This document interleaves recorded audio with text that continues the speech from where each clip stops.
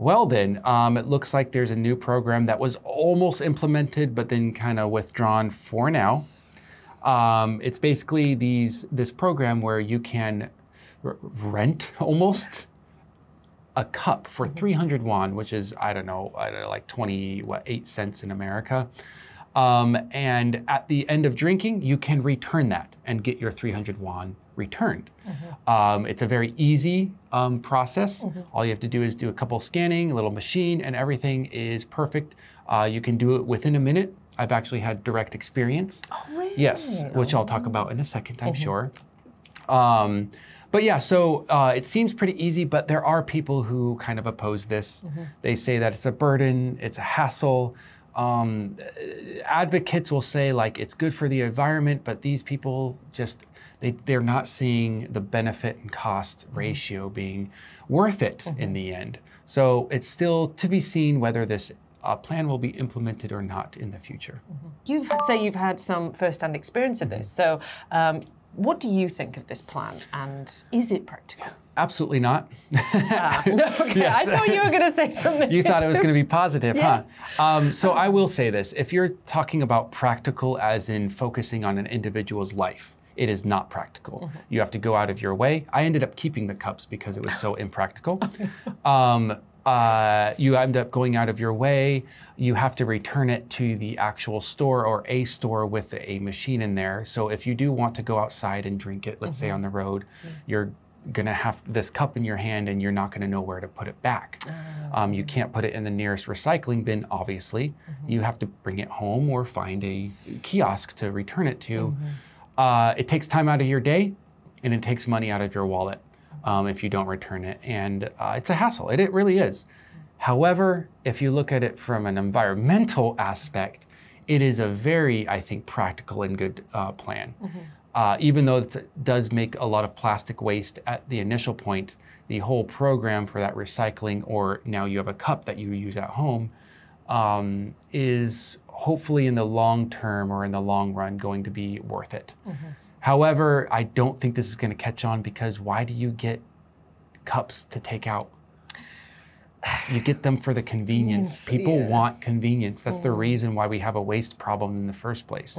And until the mindset of convenience changes, this thing's not going to work. Yeah.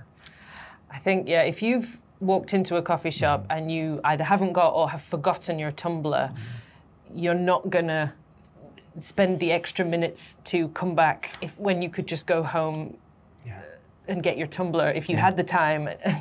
So. And then you're left with a cup. Like I have 2 cups at home, and I'm like, someday I'm going to throw these away. These plastic cups are going to be in the landfill.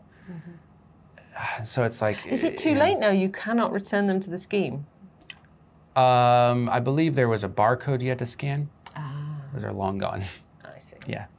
I could maybe possibly think about it, but I haven't. Again, it's a hassle, and there's only, I think, 1 store in Korea that does this, so I'm never going back there. If it had been maybe a Starbucks thing where there's like 1 on every corner, it might have been. It was a Starbucks, but only 1 Starbucks in Korea. They didn't think that through. So you would think that this is kind of a big hassle too. Totally. I can't. Again, it took me ages to get into the habit of keeping my tumbler with me. I always kept forgetting it, but now I'm in the habit.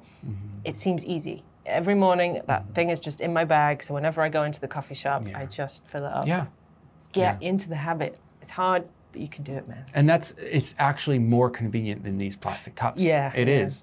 Like with my backpack, there's a little pocket on the side. You just stick it there, and I can literally reach behind, grab it. There's my cup. So like, you know, it is more convenient and easier. If you have nothing, then of course a takeout cup, the paper ones, are going to be best. Well, for now, the government is doing a little grace period where they're kind of postponing the whole plan. And the grace period is for the companies to actually implement this plan. But since it's been postponed, that grace period is also indefinite. So until that day, let's go ahead and take a look at the vocabulary and learn all about this, because we might need to use it pretty soon.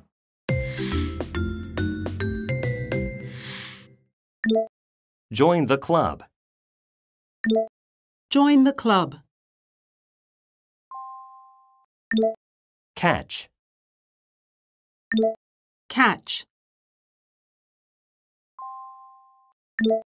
hassle, hassle, tally, tally, grace period, grace period,